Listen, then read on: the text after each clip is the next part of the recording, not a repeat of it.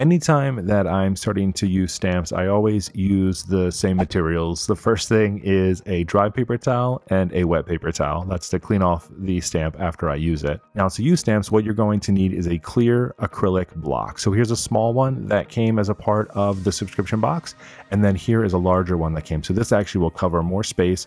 You can put more days of the week or more elements on there if you want to do that. So let me show you real quick how to do this. So I'm going to take the small one here and the flag. So on these, you'll see that you have the stamp part on one side and then it's flat on the other part. That's what's going to stick it to your acrylic block, and all of them stick relatively easily. Now for this, I'm going to use the ink. So most of the time in the past, I had just taken the stamp and pushed it onto the ink. But recently, someone who's much better at this than I am told me that you want to take the ink pad and tap it onto the stamp. This way you can be sure you're not getting ink everywhere, and you can make sure you get full coverage. What I love about the clear acrylic blocks is you can see through them, so you know where you're placing them on the page. We'll line it up, press down with a little bit of pressure, and there we go. I'll go ahead and ink it again, because every time that you're pressing this down, you want to get that full color, otherwise each time will be lighter and lighter.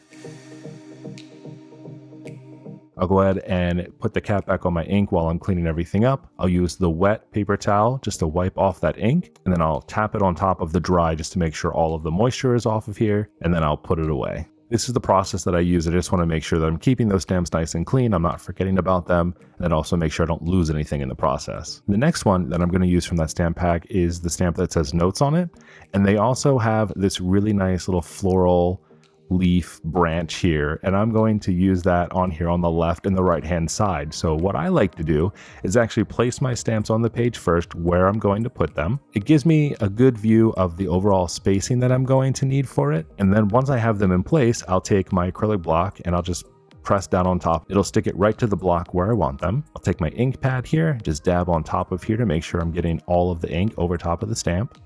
And then I'll place it again right on top, a little bit of pressure, press down, and we've got our stamp.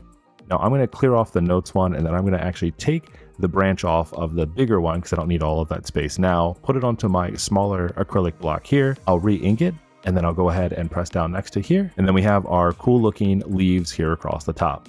Now for the days of the week on here, what I'm going to do is actually place them all on here because I have that really large, long acrylic block. I'll make sure each of the spacings are right. This also helps me make sure I get the most amount of the days of the week inside of these squares. Wednesday is the longest day of the week. It's gonna just be right there on the edge, and I'm just gonna have to be okay with that for this one. I'm not going to be able to get all the way over to Friday, so I'll just do Monday through Thursday. I'll press my acrylic block on here. I'll grab my ink pad here and just tap it on each one of these, making sure to get as much coverage over top of each of them as I can.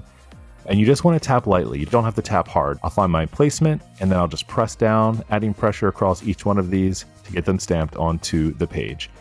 Doing more than one element at a time can be a little bit difficult. As you can actually see on here, my Monday and then the Y on the end of Thursday press down better than the ones in the middle. You just want to make sure you're getting as best even pressure as you can across these. Sometimes I actually recommend just doing one at a time, but the best way to try it is to try different ways of doing it, see what you like, do it on a test page if you want first, and go from there. The last stamps that I'm going to use here are actually going to be for my notes section and my to-dos. So what I'm going to do is put these two together. Since this section is really for everything that I need, I'm going to use the two different headers here. One that says notes, I'll reuse that as we use on the left-hand side, and I'll add in the to-do. And there's a cool little star stamp that's a part of this. I'll go ahead and lay them on the page, get them in the right placement that I need them. I'll use my large acrylic block, press them down, they stick, grab my ink pad again, and just tapping lightly on top of here to get the ink onto each of these stamps. Find my placement, press down, and then I'm good to go.